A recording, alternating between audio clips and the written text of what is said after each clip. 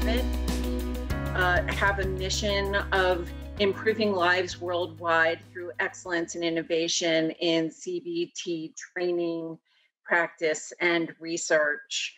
And of course, we have our Center for Recovery-Oriented Cognitive Therapy that you'll be hearing a lot about tonight as well. During the pandemic, we feel a huge amount of responsibility for living into that mission, not just in the US or not even just in Philly, but around the world. And our business is growing, our team is growing, and there's a lot that you'll be hearing from us in the months to come. But for tonight, we obviously have so much to celebrate. Here's a brief agenda for you. First, we'll hear briefly from Judy, and she'll introduce Dr. Aaron Beck. After Dr. Beck, we're going to hear from Paul and Ellen, who will be talking about the book. We get a chance to hear from Rich Busis, our board chair, who will make a toast. There's going to be some Q&A, and then we'll have a chance for everyone to wish congratulations at the end. It's about 10 of 6. I think we'll be done around 6:30 Philadelphia time.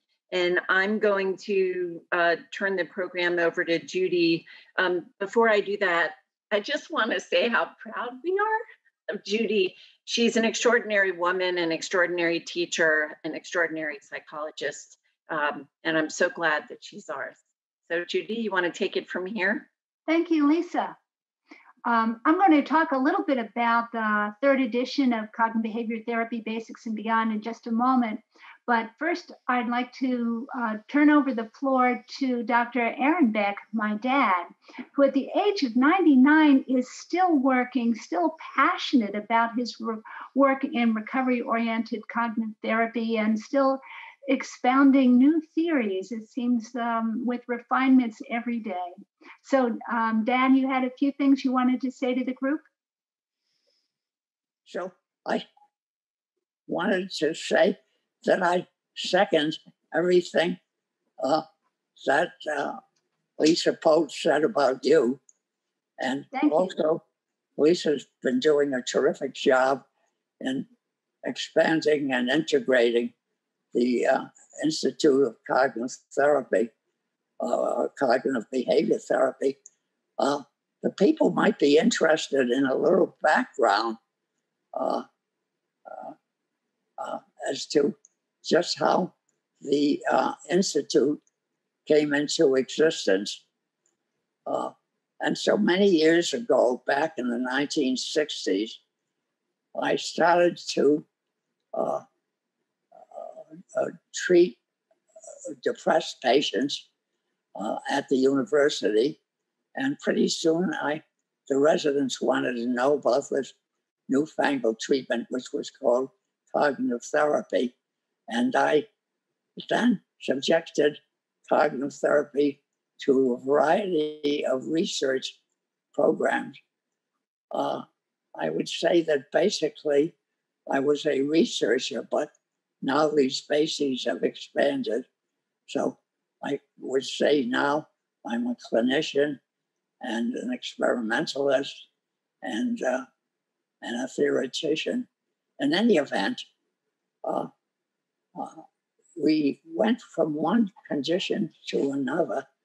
We went to anxiety and then suicide and so on. And each time we would start off by treating some patients and then developing various measures of the disorder. And then finally, we would do a clinical outcome trial so that it would prove that the therapy was efficacious. Now, after 25 years of doing this, I really got tired of running the training program as well as doing the research. And so at that particular point, Dr. Judith Beck was already in shape to take over the clinical operation. And it just seemed best to separate off the clinical operation from the research operation.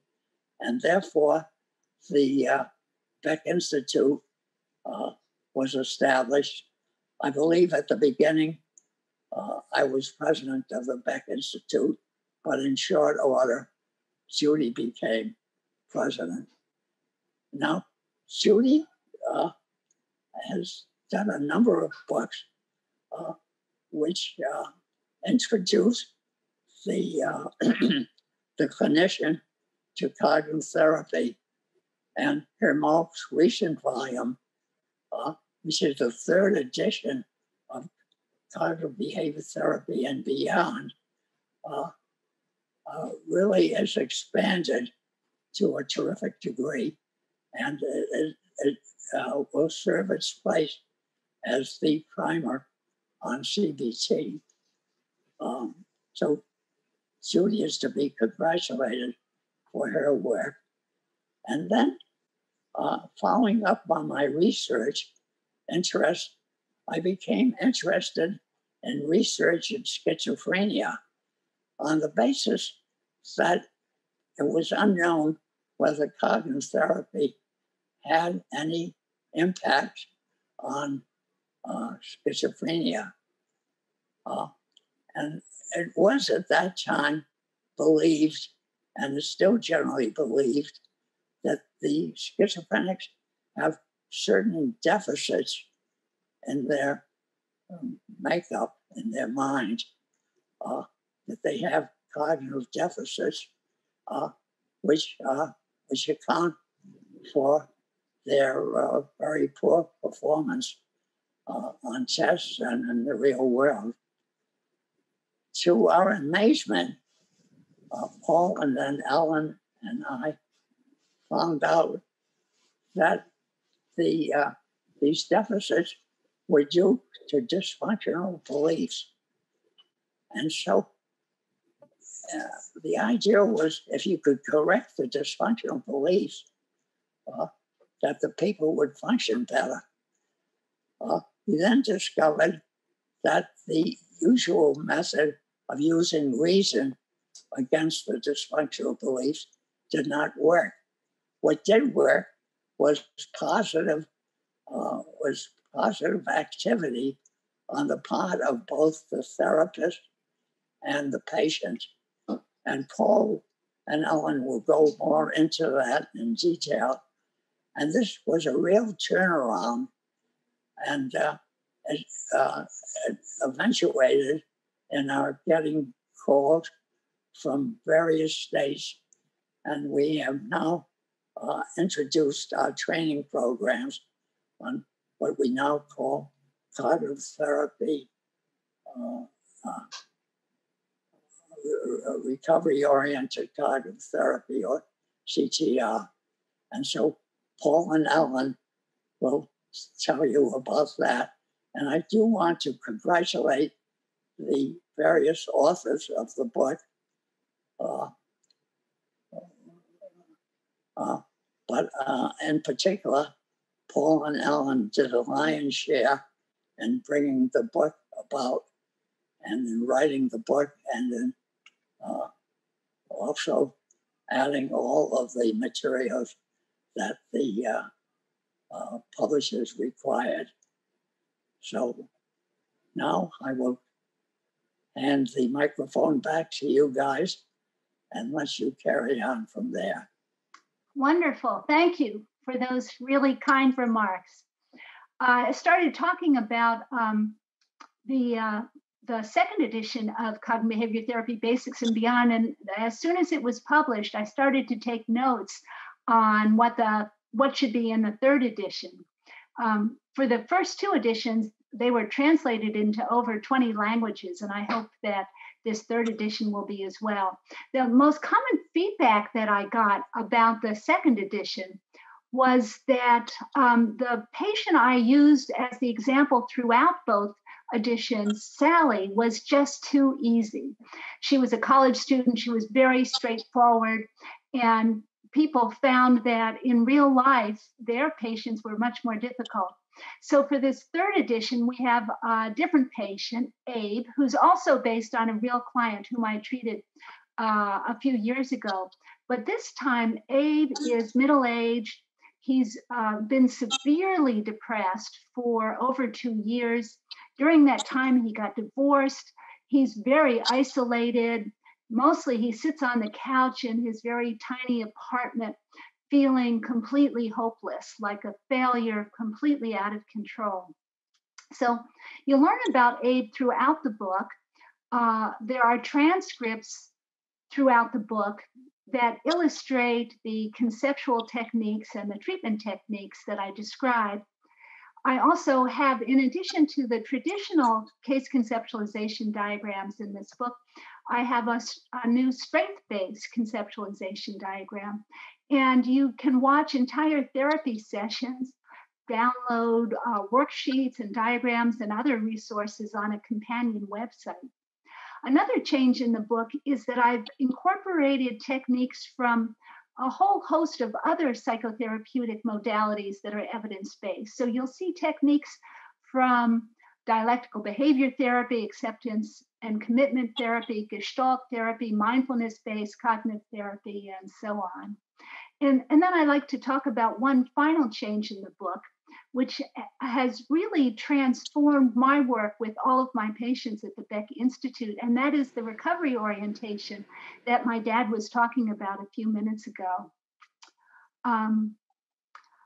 One of the ways that I have changed is that during the evaluation, I get patients to talk at length about when was their best period in their life. What was that like? What were they like? What were their strengths, their personal qualities, their talents, and also how did they deal with challenges during that time?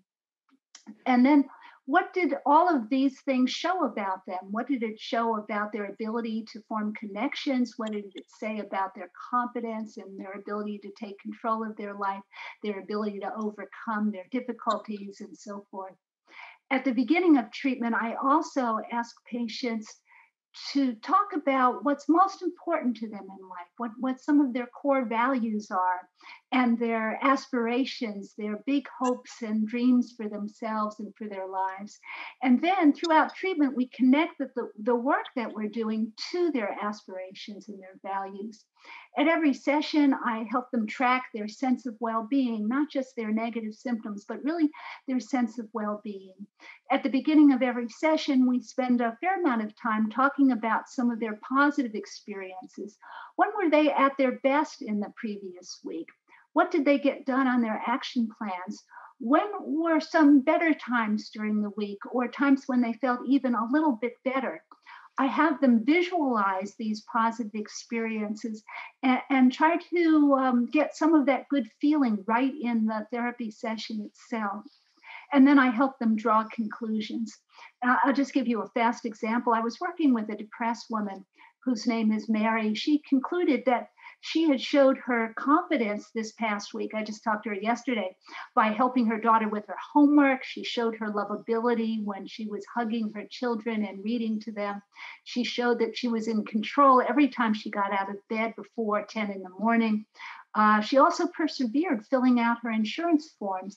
And I asked her how she had gotten herself to do those two very difficult things, getting out of bed and filling out these insurance forms, because I really wanted to help her identify and then reinforce the importance of these adaptive coping strategies she was using. And then instead of focusing on problems from the past week, I asked Mary what she wants to put on the agenda, what goals she has for the session. And then we identify the steps she wants to take this week to fulfill these goals, and we look at the obstacles that could get in the way. And then we use just regular CBT kinds of techniques to help her resolve these obstacles, to solve problems sometimes, to modify her interfering thoughts and beliefs, and sometimes to do skills training. And I'm really happy to say that this recovery orientation has made me a much more competent therapist today than I was when the second edition of CBT Basics and Beyond came out. And I've incorporated this into the third edition. Finally, I just have a lot of people to thank. So first and foremost, thanks to my husband, Rich, who has taken over our household and our lives while I was writing this revision. Thanks, of course, to my dad for all of the work that he's done in CBT and recovery-oriented cognitive therapy and being so generous with his supervision and support through the years. My mom is my biggest fan, so thank you, Mom, for everything that you do for me. I wanted to thank Seymour Weingarten and Guilford Publications for sponsoring this launch event, and my editor, Kitty Moore at Guilford, for all her help through the years. Lisa for taking over the running of the Beck Institute in large part while I was doing the revision. Sarah Fleming provided innumerable hours of editing help for me. Ivy McDaniels and the communication staff built the companion website and have promoted the books and have arranged for the book launch tonight. And I also just wanted to thank all of the clinicians and the staff at Beck Institute for everything they do every day. And now, Lisa, back to you. Thanks, Judy. I have the pleasure of introducing Dr. Paul Grant and Dr. Ellen Inverso. I can remember, we talked briefly before everybody got on. I can remember when Dr. Beck introduced the possibility of us taking on the recovery-oriented program from Penn. It feels like a lifetime ago, honestly, and it was a long time coming. And it's one of those things that even then, none of us really knew how transformative it would be. To bring the entire CTR team into the Beck Institute. And I have to say that I honestly believe that the possibilities here in terms of difference making are endless. And it really is because of Paul and Ellen. And I also just want to briefly acknowledge the rest of the team that are with us tonight. I know there are quite a few of them on as well. I'm so grateful for the opportunity to do this work with them. And I'm going to turn the microphone over to them so they can talk a bit about the book. Thanks, Lisa. Really appreciate that. So, it's funny, we have a big team, and then there's a lot of people on this call that know a little bit about CTR. But it actually began about 20 years ago, and there was just two of us. It was me, and I was fortunate enough to have Aaron Beck as my collaborator and really as my guide. And we really wanted to see, as he said, can you apply these kinds of principles and really help people who historically really just haven't been able to have the life they want? They often are mired in institutionalization. They're in incarcerations, all kinds of things like this, or just sort of homeless on the street, that kind of stuff. And the kinds of things that they exhibit often are the textbook examples of what a psychiatric condition is. So somebody who's speaking voices, someone who's disorganized, that kind of stuff. But again, I was very fortunate to have this mentor because he said, we should learn from every single case, we learn from every single session, and we learn from every single consultation. So one of the things that means is we've learned a lot, and it's come a long, long way from where we started. Let me just give you an example. I think this might really illustrate it for you. I have a session that we watch, we use for training, and it's illustrating a chain analysis, and from a really brilliant therapist that worked with us, one of the most highly trained therapists. If I wanted to teach anybody chain analysis, especially with someone who has a lot of suspicion, this is the one I would show. Incredibly well done. So somebody who's lose attention, beautiful whiteboard usage, just going through everything. Incredible. Now, the gentleman who was being helped, he had had a horrible 24 hours. He had got so upset about something he thought that happened to him that he blew up my phone, he blew up the therapist's phone, he blew up his psychiatrist's phone, calling all these people. He was so distressed, so distressed, so distressed. So the purpose of this analysis was to help this gentleman maybe think about alternative explanations in a certain period of time. So when the therapist finally gets to the point where he asks the guy, so what do you make of this? Everything we hear, what do you think's going on here? In a very relaxed posture with a smile on his face, he said, it's good to have a friend. Not at all what the therapist was going for, but ultimately what we've learned is really what's so important, because we're working with people, these are the meanings that they're missing. What's leading to this gentleman feeling paranoid and that kind of thing is actually feeling disconnected. And quite frankly, there are better ways to get connection than chain analysis. And there are great ways in which you can do it in group therapy and milieus in the world ultimately, which is what everyone wants it. So these days, when you would see someone that we work with, what they would be doing is actually realizing they were getting worked up, and they would switch their energy to something that they really want to do. And I'm talking about people who might have been in a state hospital and have decades of being in their paranoid sort of states, and now they're able to switch away and live the life they want. Similarly, there's a famous technique which is called the 3 C's: catch it, check it, change it. And we used to spend a lot of time trying to help people learn that. And even by the end, they didn't always call it by the right letters. And I don't know that it helped them that much. But what did help them is some of these experiences that drove these meanings that ultimately they could say, well, I'm a good person. I might not ever really use the 3 C's, but I'm a good person. And all of a sudden, these sorts of things aren't a problem for them. So in the book, what we've done, we essentially needed some theoretical apparatus to sort of account for what we were doing. It's kind of the Beck's ultimate method. He had 50 cases back at the beginning that then led to cognitive therapy, cognitive theory. So we needed some intellectual apparatus to catch up with what we were seeing clinically. So the first thing we needed, and this is in the book's baked in with this, is the theory of modes. Because a lot of the people that we're working with, they're often in very extreme states, and they're often very hard to understand at times, like this gentleman I was just telling you about. But they aren't always like that. And I would say that by the end of that session, he was really in a different mode.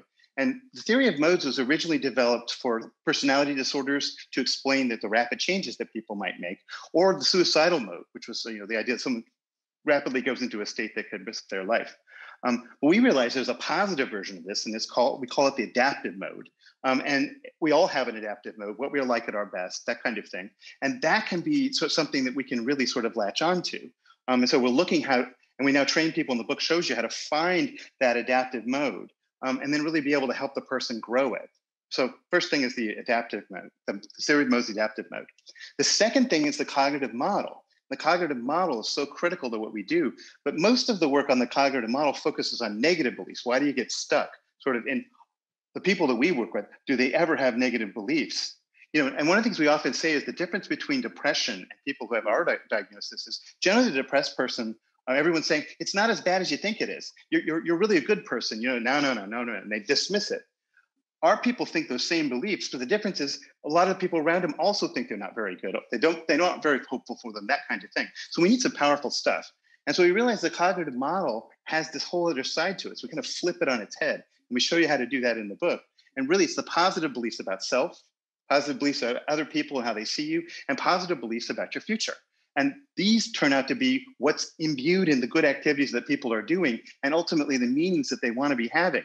So again, that gentleman who doesn't swing when somebody else swings at them, who's really moving up ahead, sort of activates these positive beliefs. Well, I need to go to church. I want to be making a difference. I don't have time to mess with this situation. So it's really learning how to activate your own adaptive mode. And so this is the basis of the book. And ultimately, we talk about how you can find it in every person, including some of the people that you might think of as the most disorganized, the most disconnected, how you can then grow that. And then ultimately, find hope, find their sense of hope through what they really want to have in their lives. And then they live it. And as they draw conclusions, they begin to have a completely different life. And we've seen a lot of different things like this. Maybe the last thing I'll say before handing it off to Ellen is there's the famous researcher and clinician, David Penn, down in North Carolina. We once described to him some of the stuff that we were doing. He said, you guys might be onto something. We do these studies because we're in a rural area. We drive a bus out, we pick up all the individuals, we take them in and we give them therapy for voices, therapy for persecution, that kind of thing. And we get them on the bus and go back. And they always tell us, we like the bus ride a lot more than we like the treatment. And so one of the things that we've really tried to do is make the treatment appealing like that. And you can get all of the goodness in there, every little bit of goodness, but you got to really have something that really tapping into the power of the person. I'll hand it off to Ellen. Thanks. So, what I just want to speak about is, given all of this development and the learning that's happened over the years, and that's going to continue to happen, the task that we had was, how do we put this into a book and really help people be able to use it in the way it's intended? So I just want to share a couple of those hopes that we have with you, and how we tried to bring that to life on paper. The first thing is going to be about accessibility. So our hope is that anyone who's involved in collaborating with individuals who experience serious mental health conditions, be that direct care staff, nursing, peer specialists, psychiatry, social work, rec, rehab, you name it, everyone in between, family members, will be able to pick up this book and be able to get a really great sense of understanding, but also have something really practical to take away from it. And the way that we tried to do this is we wrote everything in really plain language. We tried to give a million different options of ways that you can phrase things, so many interventions that you can pick and choose from based on your role, based on where the person is at. We want this to be accessible to anyone of any level of education experience who really just cares about the individuals that Paul was just talking about. We also are doing that we have a lot of examples. We open the book and teach you the model using one case example throughout, but then every challenge chapter is going to take you through a different individual. And that leads me to the next thing that we hope that people will take away from this. And that's all about empathy and understanding. We try to give a snapshot of the inside view of a person in every single challenge chapter. So you'll see that in every chapter, it'll tell you about someone's experience, the things they might think about themselves, things they might think about what's happening around them, and things that they might think about their future and the possibilities or even lack thereof that come along with their experiences. And our hope in presenting this inside view is that we might all be able to think a little bit about ourselves, and why might I express my stress this way? What might it be that I would lead me to feel like I need to respond through harming myself or other people or using, and any number of the other ways in which stress gets expressed. And so our hope is that by really being able to tap into the humanity underneath the challenges, it'll give all of us a bit of a motivation to try something a little bit different, to tap into that best self, because we all have stress. We all express it in all the different ways. Some of them are just a little bit trickier to understand. So we want this to seem like something we can relate to. We want the most challenging things to be relatable. And based on that, we'll have lots of things that we can try. So that's something we try to do. And then finally, in this practical kind of mode that I'm focused on right now, what we can really do, we really want this to be used. We see this book as a playbook. We know that the individuals, the staff, the families, all the people who are involved in the care and concern for the individuals are coming from so many different settings, so many different places. And we all are going to need to meet people where they're at. We need different pathways to follow. It's not one size fits all. So we hope that with the clear shared understanding, you're going to have so many things that you can flip back and forth to. And Paul and I were talking about earlier, we would love to see bent pages and torn seams, that people feel like, I've got something coming up. I can grab this book and use it and be creative and really connect and collaborate with the people that I'm working with, or with my loved one, or maybe I'm going to understand just, the people around me even better, myself. So I think that's kind of our hope for this, among so many others, and that it'll really help put recovery into action for folks. It's beyond a recovery orientation. It's about putting it on its legs and doing it and helping people to do it too. So with that, I think we should also acknowledge some folks. Our team was mentioned. I echo everything Judy said about the folks within Beck Institute. We have a phenomenal team, and many of whom are on this call: Marguerite, Nina, Francesca, Elisa, Shelby, Amber, Rudner, Adam, Joe. I think I got everybody. That's our team who make this happen and bring this to life every day. And certainly have to acknowledge and thank our families for their support. You saw my daughter popped on, my husband's to my right listening in, my son is on the couch going to jump in when we do the cheers.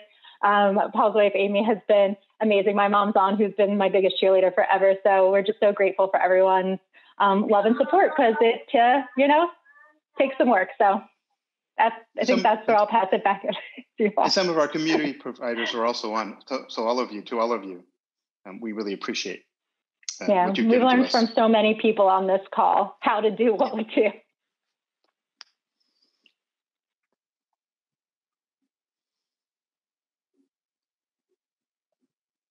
Well, I think so. Now the rest of the world understands where the excitement is coming from about recovery-oriented cognitive therapy. These are the source for sure. And I think it's my job to introduce our board chair, who's going to make a toast for us tonight. I'd like to introduce Rich Busis. The Beck Institute, as a nonprofit, has benefited from amazing guidance in leadership over the years. Judge Phyllis Beck, and now Rich, I'm going to turn it over to you. Thank you, Lisa. I think you mostly have benefited by the hours of pro bono legal work I've given you. Well, there is that. I am Rich Busis. I'm chair of the board of the Beck Institute. I know that we have some people participating with us from all kinds of time zones all over the world. And so as the saying goes, it's 5 p.m. somewhere. And as it turns out, it's 5 p.m. on the East Coast of the United States. So whether it's coffee or wine that you're going to raise, we hope you'll be able to join us in congratulating and acknowledging these books and the people behind them. First to Judy, I think as some of you may know, it's probably not a complete coincidence that I'm chair of the board, since I also happen to be married to Judy. I'm not sure I feel like I'm now being described as the first husband, although I still actually have a pay job. Anyway, I was able to witness Judy firsthand on a daily basis, and the incredible labor of love it was for her to write the third edition, which has become, among other things, the textbook used by psychiatric residents throughout the United States and beyond.